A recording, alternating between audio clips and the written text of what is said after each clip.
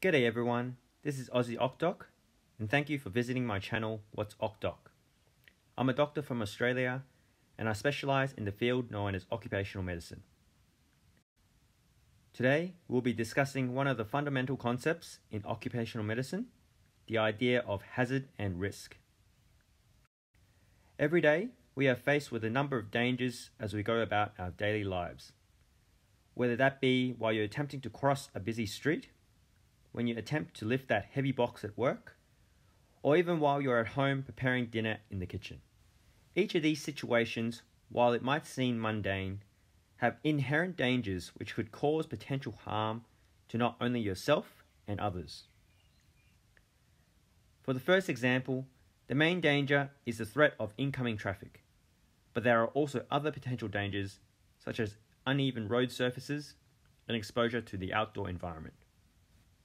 For the second example, lifting a heavy box of unknown weight, it could also depend on whether you're lifting that box up above your head or if the contents aren't properly sealed in the package. In the third example, the kitchen knife is the closest danger, but there can also be other dangers in the kitchen. For example, fire from the stove, chemicals, or even issues with food sanitation. All these dangers that I've described in the previous examples are what is known as hazards. Hazards are defined as anything or any situation with the potential to cause injury or harm. In occupational medicine, as a worker, depending on your workplace environment, you may be in contact with a number of potential hazards. These can be broadly categorized into physical, biological, chemical, ergonomic, psychosocial. Each of these categories I'll make a separate future video, but to give brief explanations with some examples. Physical are defined as factors in the environment that can cause harm to the body without contact resulting from a release of energy.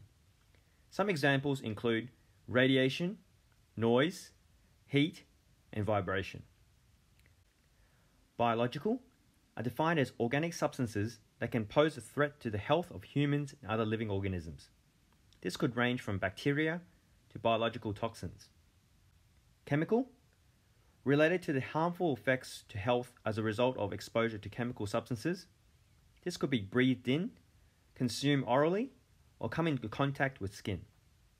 Ergonomics is a type of hazard related to the work which affect the musculoskeletal system, specifically relating to manual handling, repetitive movements, body positioning, and workstation setup. Psychosocial are factors which affect the mental and personal well-being of workers. This can include workplace culture, stress, and drugs and alcohol. Our brains can either consciously or subconsciously make a judgment on these hazards and evaluate what is the most appropriate action to take.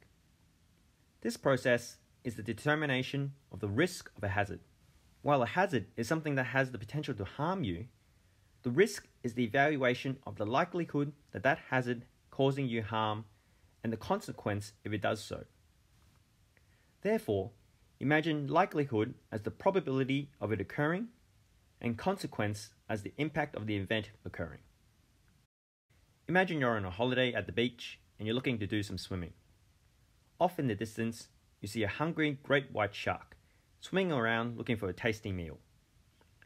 Now the shark is an obvious hazard with the potential to bite your arm off or worse. In your mind, you weigh up the risk of going into the water.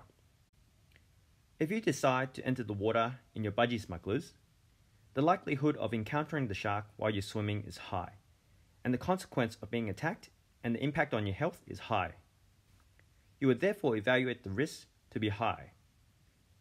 If, however, you decide to wear a chainmail suit, then the likelihood of encountering the shark is still high, but the consequence would be reduced as the suit would offer some degree of protection against shark bites. So the assessed risk would be medium. If, however, you decide to swim in a section of beach where a physical barrier has been erected that keeps sharks out, then the likelihood of encountering a shark is low, although the consequence is still high. You could therefore conclude that the risk is low. Here we have touched on briefly the concept of managing risk, which involves putting certain measures in place to reduce the risk of exposure to a hazard. In occupational medicine, this assessment involves both the worker and the workplace. For the worker, the hazards we try to identify are the pre-existing medical conditions that would lead to an increased risk of developing a medical condition or work-related injury. Similarly, the workplace environment needs to be assessed for all potential hazards and the risk of them causing harm to the worker. Both of these assessments are then combined to determine whether someone is fit to work in their role. We'll expand on both the types of hazards and how they're managed in more detail in subsequent videos, but I hope that I was able to provide a good overview on the concept of risk versus hazard. Thank you for watching this video. I hope that I provided you with some valuable information in the area of occupational medicine. I value any feedback, therefore please feel free to leave a comment on any of my videos, as well as a like if you enjoyed it. If you find my content of value, please subscribe and share them with your family and colleagues. Have a good day.